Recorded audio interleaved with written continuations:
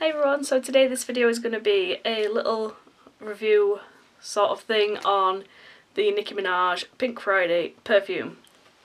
So to start off, this is the box. As you can see, it is very blingy and gold and it says Nicki Minaj on all the sides. Then there's this picture where I think she looks very beautiful. And then, you know, it's a massive box.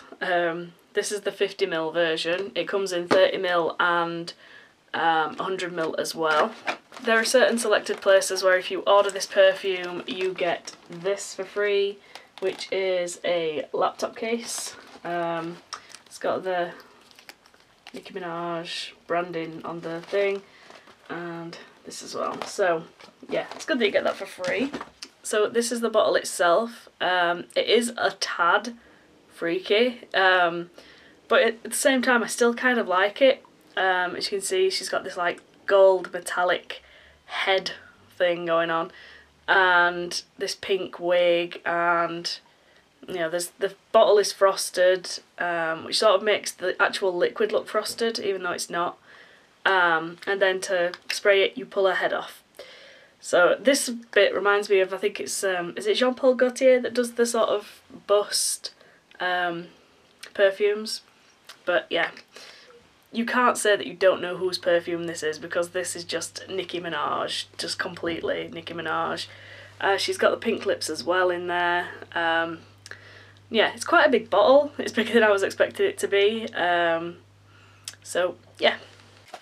So this perfume to me, when you first spray it on, it's a fruity sort of sweet smell, like most celebrity perfumes are. It is an eau de parfum, so it will last a little bit longer than eau de toilettes. I haven't found that though. When I've sprayed it on, I've sort of not noticed it after a little while, which is a shame because I do really like how it smells.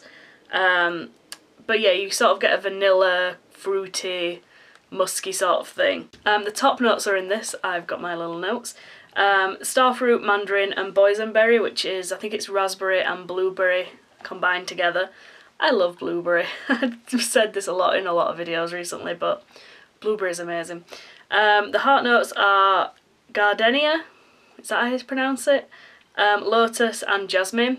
And the base notes are vanilla, caramelised pear, musk and sort of woody sort of scents. I mainly get the sort of fruity, florally sort of scent. It might just be a case of when it wears out I can't smell the musky sort of scent, but you know, maybe I'm just more tuned in to smell the fruit and the sweetness and stuff. But yeah, if I was to compare this to any other perfume, I would definitely say it was, the perfumes that I have, I'd say that it was closest to Meow by Katy Perry, if anybody has that one. I love Meow by Katy Perry so much. And it does share a few sort of notes with it as well, like Katy Perry has got tangerine, this one's got mandarin, but they're sort of along the same lines. Pear, jasmine, gardenia, I really don't know if I'm pronouncing that right, but anyway, vanilla and musk. I must admit, when I first sprayed this on, I did think it smelled quite a lot of Meow, with very subtle differences, but if I was to pick between this one and Meow, I would pick Meow.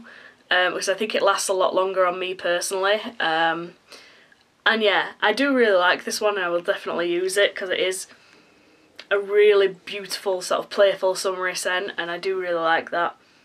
If you already have Meow by Katy Perry, it might be worth having a smell of this first to sort of see if it's too similar for you, like if you think that it's too similar or whatever. But yeah, I do really like it and I've been using it every day since I got it, and yeah, although it doesn't last as long on me as I would like, I do really like how it smells. So yeah, that is my little video on the Nicki Minaj Pink Friday perfume. So thank you so much for watching and I will see you all soon.